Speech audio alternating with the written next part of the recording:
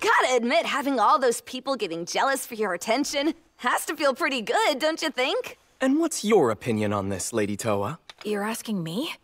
Is it like how I can't seem to let go of my smartphone? It's almost the same as addiction. Hey, smart what? Huh? What the heck are you talking about? Oh, it's nothing.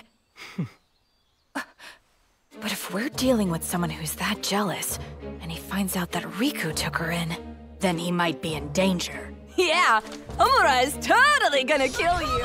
Please stop! Tamano! Tamano, is that you?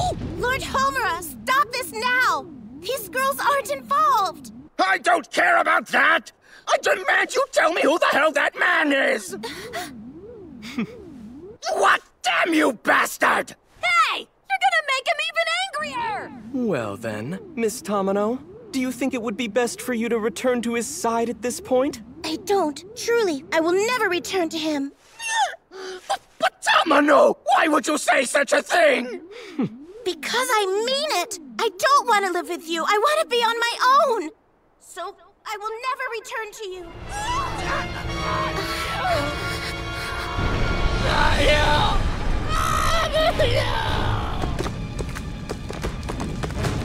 Let's move it! We have to get out of here now!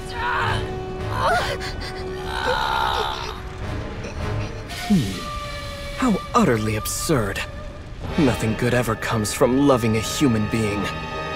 Not for the great dog demon, nor for Sesshomaru.